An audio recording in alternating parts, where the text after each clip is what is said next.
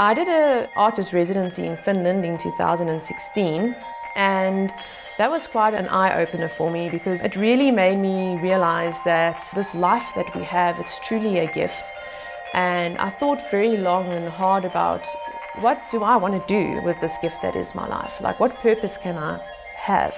And I felt very strongly that my purpose was to start these conversations.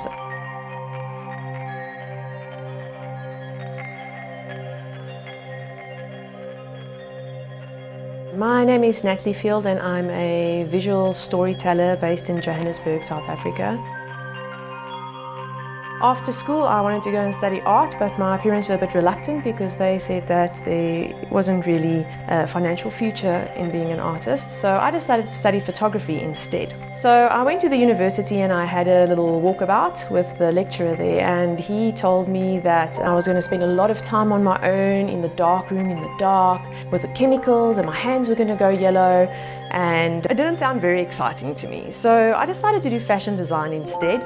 And I spent about 3 weeks doing fashion design, and after the 3 weeks they said if anybody would like to leave this course, they need to put up their hand, and I said I am out of here.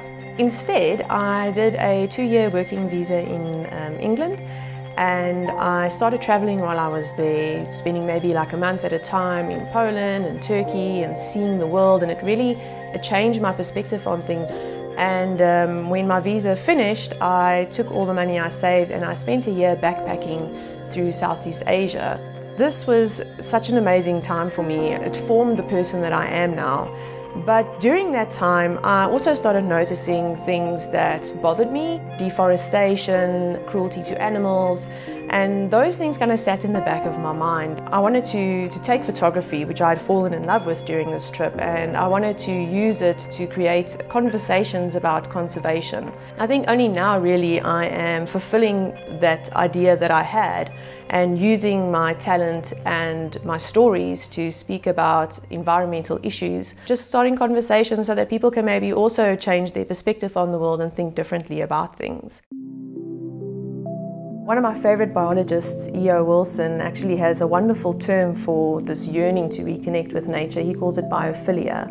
And he feels very strongly that innately every human being wants to be outside and wants to feel like they are connected with the natural world. We live in such a crazy technological space that we sometimes completely forget that maybe that is why we have a yearning for something that we're maybe not 100% sure of what that thing is. Creating art is, for me, a way to reconnect with nature. So I've been going out into the Braamfontein area, which is just behind my house, and I've been collecting specimens. I try and look at the links that feed and hold everything together, because that really becomes the crux of my artworks, the interconnectedness of everything in the natural world. From there I move into the studio space, and then I try and capture in as much detail as possible all the different elements that I've managed to collect. And then I'm reconstructing all the elements together so that I can build kind of the ecology of the area to show my experience of the world, like how I see it, and really make the viewer believe that, that could actually be the reality.